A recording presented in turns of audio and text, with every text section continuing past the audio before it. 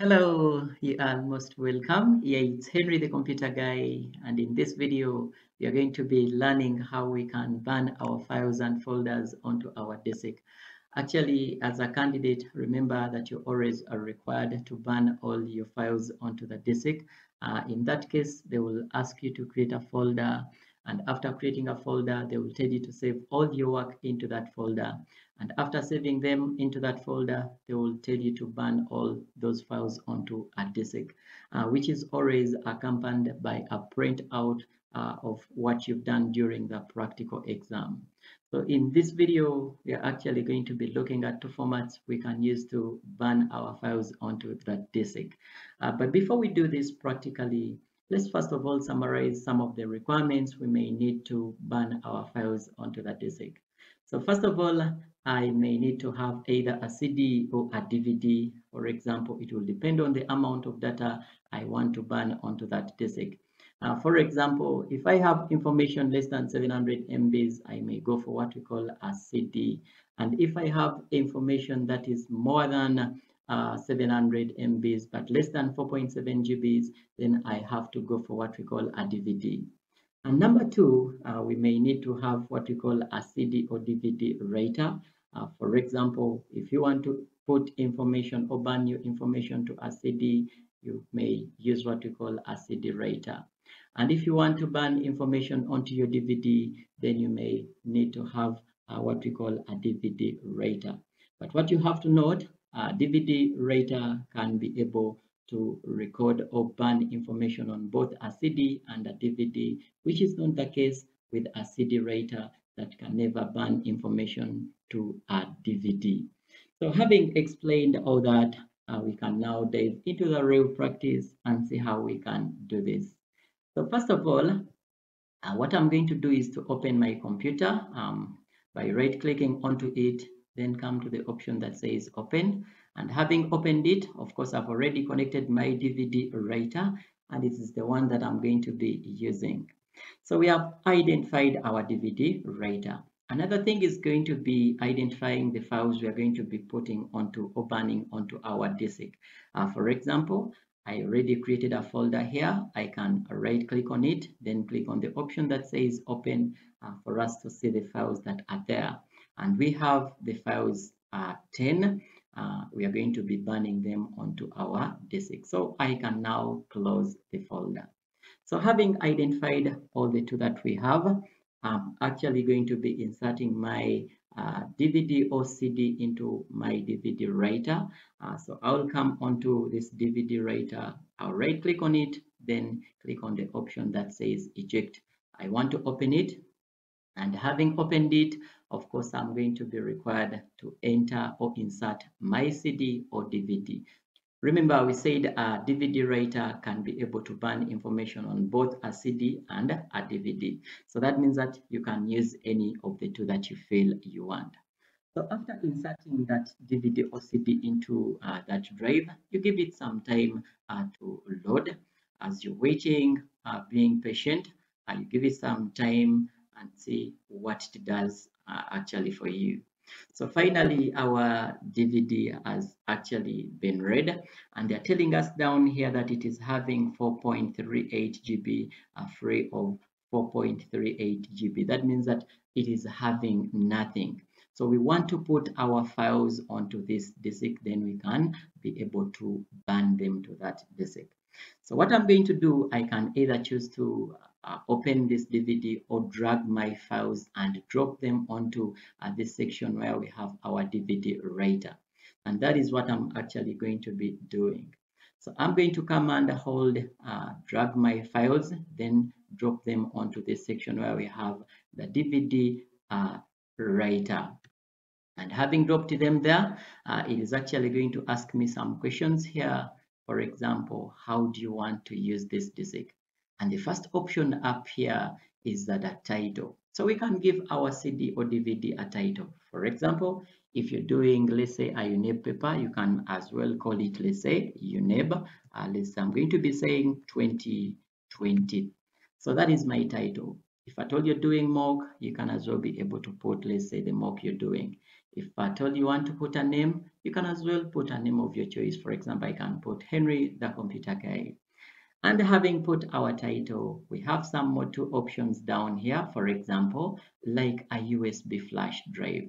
And down here, they're telling us that you can save, you can edit, and delete files on this disk anytime that you feel you want. So if we burn it using the option above here, for example, USB flash drive, we can as well be able to remove or add information to that disk. So it will help us to format it, then it makes it like a flash, whereby you can either add or delete the data to that disk that you have used. But the problem with this is that if your computer is having a virus, that information can always be affected by a virus. So now the second option is with a disk or with a CD or DVD player. And that means that when you burn these files onto that disk, they will never be edited.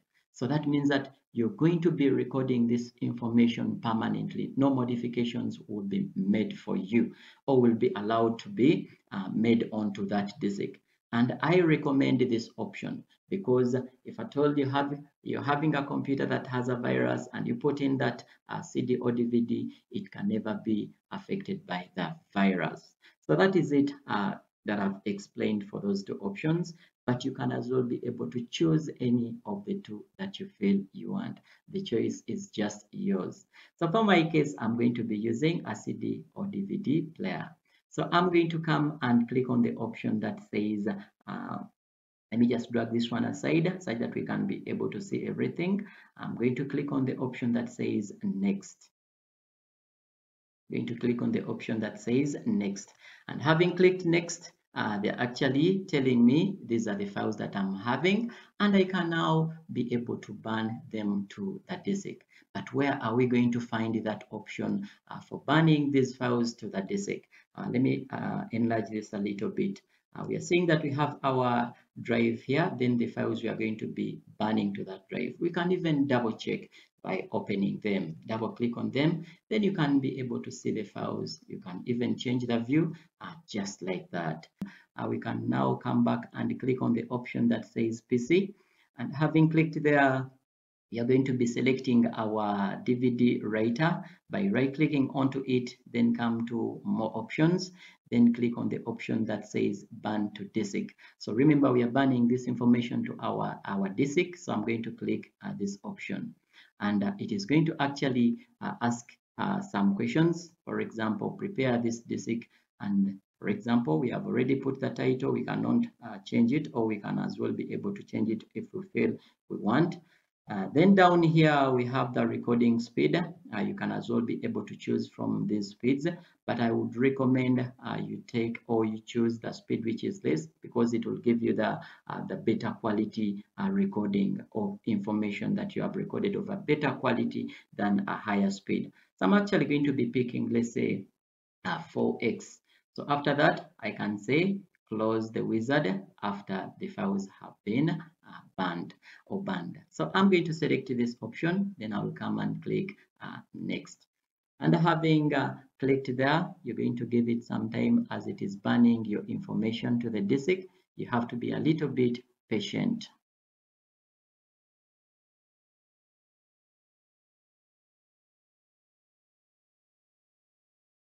Finally, our disk is burning. You're seeing the progress. It is soon finishing, and they're telling that estimated time left is 30 seconds.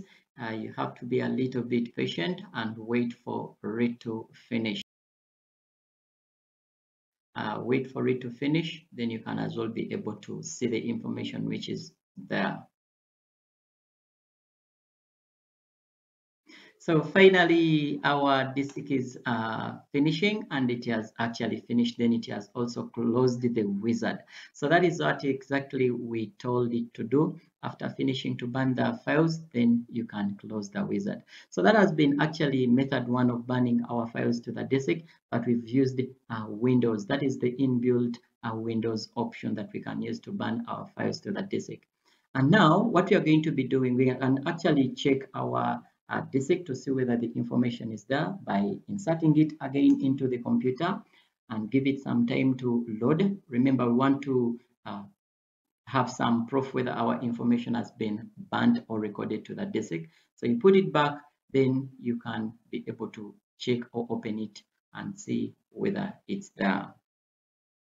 So finally, it has opened. So I'm going to come to my DVD writer. I'll right click onto it, then click on the option that says open. And having opened it, so the information is actually here. Files currently on the disk, they're here. So we can as well be able to open them, then we can be able to view them. That is actually how we can use Windows to burn our files and folders to the disk. So this option is actually done. We are going to be going to method 2, for example, using Ashampoo. Let's first of all eject this and we go to the next option. I'm going to right click here, then I will click on the option that says eject.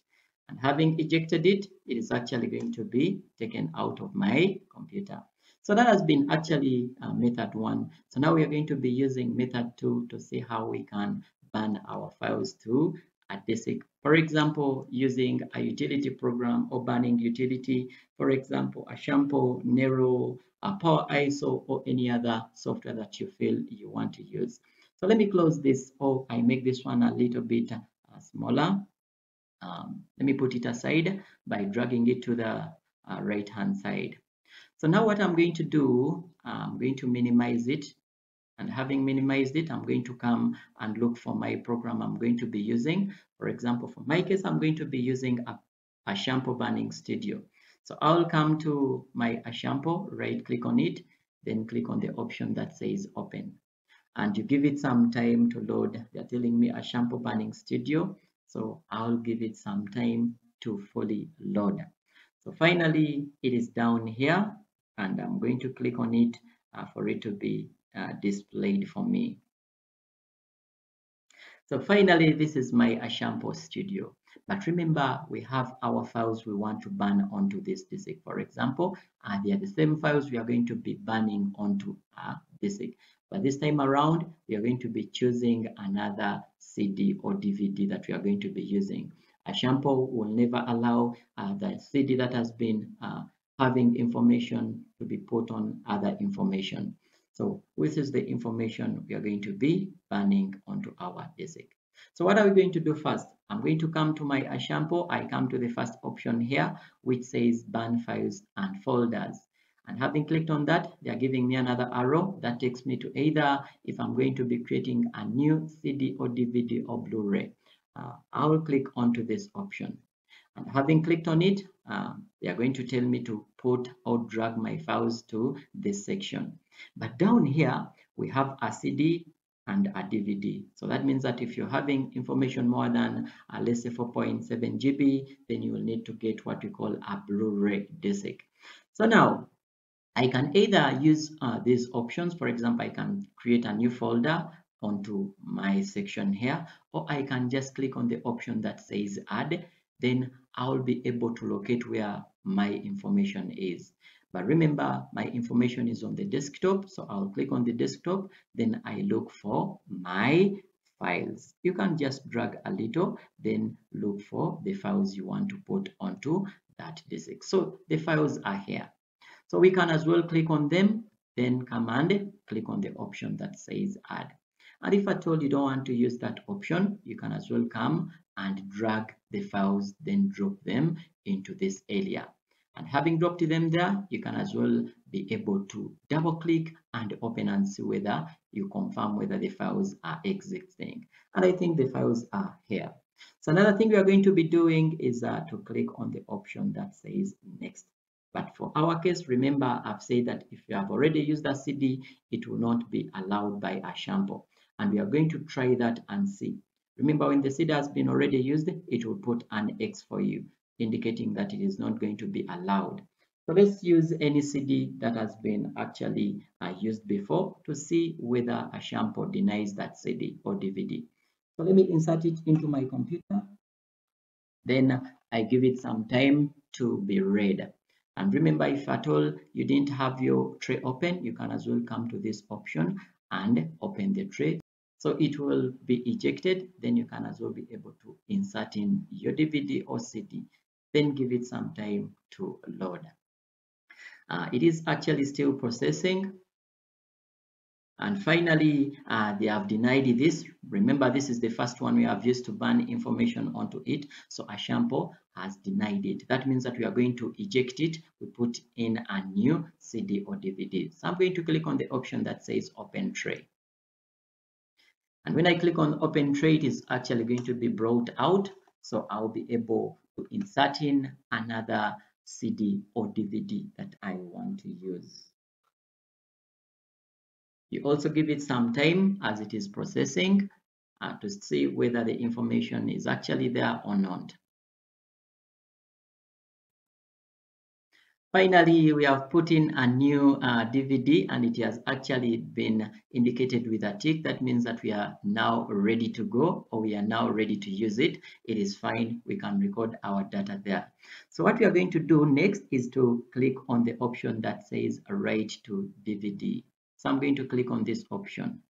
And having clicked on it, of course, the process is now doing its task, and they are telling us up here that writing the data to DVD, and the progress is down here as you're going to be seeing it up to the end.